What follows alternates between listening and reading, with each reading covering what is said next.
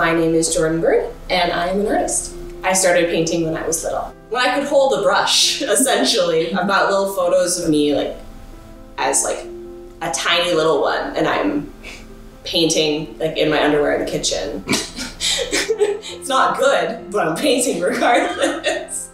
Most mediums I've at least tried. I did a lot of pen and ink for a long time. Acrylic is kind of my main thing. I've just recently started to get into 3D mediums. Basically anything that I could potentially try, I've at least tried.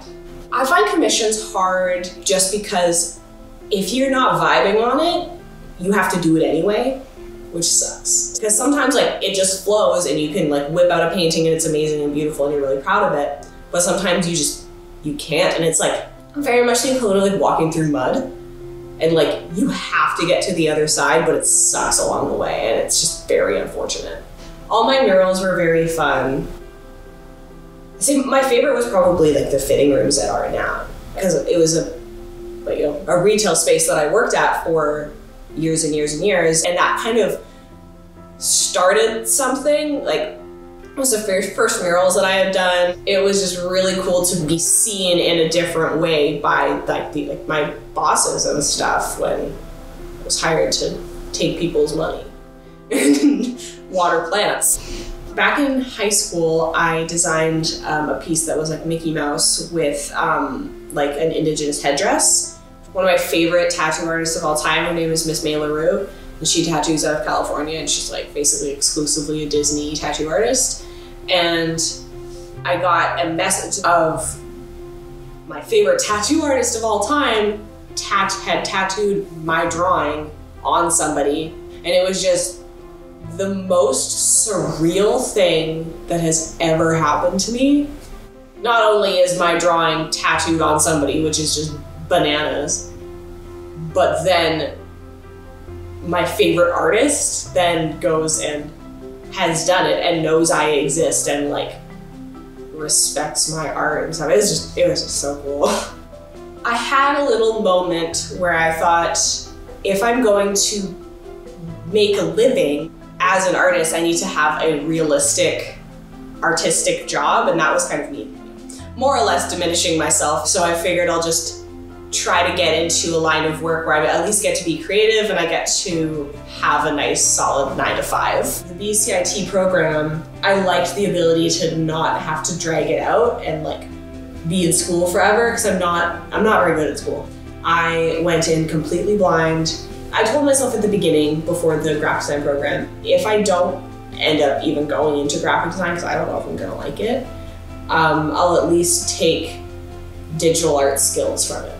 Because you have to be at least somewhat technically savvy to be able to post your stuff online, make different products from your art. It's nice to be able to have those skills that I can apply to other artistic aspects of my life, but then also now it just so happens to be my job.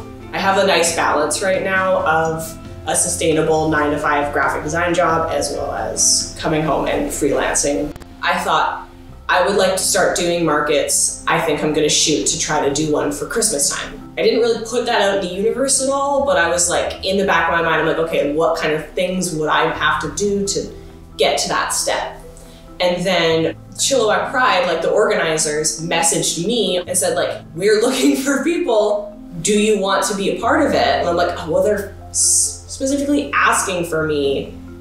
I should probably at least give it a shot. I wasn't expecting it to be as insane as it was. From the second that it started, I did not have a break where there wasn't someone at my table. It was really, really cool, and so that kind of gave me the confidence to go and do more. I was just kind of trying to find my shop's niche, because I've got a lot of different mediums that I like to work with, but you don't want to have too many. So trying to find just kind of what sells to a certain extent is kind of where I'm at, because I'm still starting out. So sticker market is very saturated, the print market is very saturated, but the clay mushrooms don't really seem to have that many people, at least locally, doing them. So people tag me in photos with their mushrooms inside their plants, and it's been really cool. be able to see that. People are now realizing how much effort it takes and how good it is to have like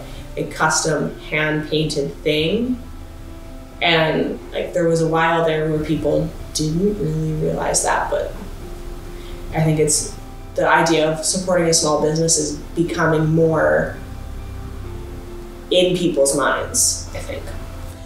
I'd ideally like to be working for myself in some capacity, not, you know, doing commissions and markets and murals and that kind of thing. It would be ideal, of course, but have to be realistic. But that would be really cool. Like by the time I'm 30, because I'm 26 now, so by the time I'm 30, I would like to at least have the majority of my time be doing stuff that I want to do. Okay, done. Harder. How do you feel? I feel good. I feel artistic.